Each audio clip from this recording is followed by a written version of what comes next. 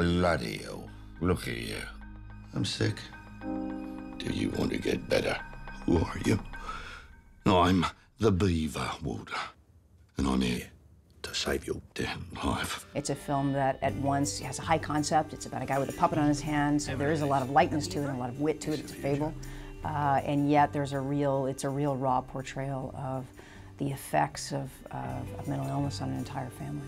The person who handed you this card is under the care of a prescription puppet designed to help create a psychological distance between himself and the negative aspects of his personality. I just knew that he had those two sides to him. He could do the witty thing, and he could be charming, and he'd rise to the challenge of the puppet, and he would love the absurdity of it, and yet he would really go to this incredibly dark, raw place, and I'm so grateful for that performance.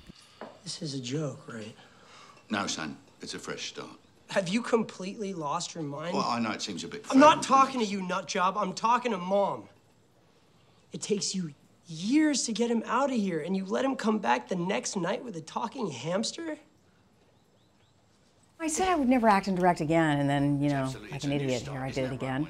Mostly I just did it because once I brought Mel aboard, I kept trying to say, who am I going to get to play his wife? And I wanted somebody who could really anchor it in the drama and who wouldn't be tempted to kind of fall into a funny route, but who the audience would feel comfortable watching the film through her eyes. When I was a little kid, all I ever wanted was to be like you.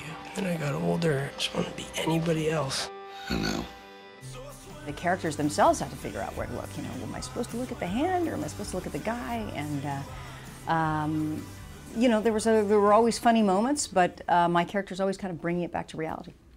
I fought for you, and I will continue to fight for you because I love you. I want Daddy. I know, buddy. We had one day left of reshoots with him when sort of his woeful scandal came out. What was going through my mind, I think, was I just wanted to put my arms around him. I think that's really what it was. It was a terrible day, and we knew that, and he did as well, he knew that his life would be changed forever. Cut. That's great. He delivered, it was the last scene of the film, the most important and most touching scene of the movie. He came in with no makeup on and sat in the chair, did 2 takes that were extraordinary. I printed both of them and used both of them. And he very nicely did, you know, 30 takes for Anton's side. And then, you know, I gave him a big kiss and put him on the plane. Mr. Beaver woodchopper kits selling out in droves.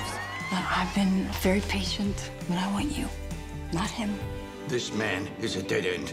He's gone. I do think that no matter who sees the movie, no matter how they feel about the film, they always leave the theater and say, what a magnificent performance, something that I hadn't expected. And I thought I was going to bring all this baggage in, and in fact, I think that there's a wonderful feeling of sympathy and empathy with the character. Where do we start? We start with a good part.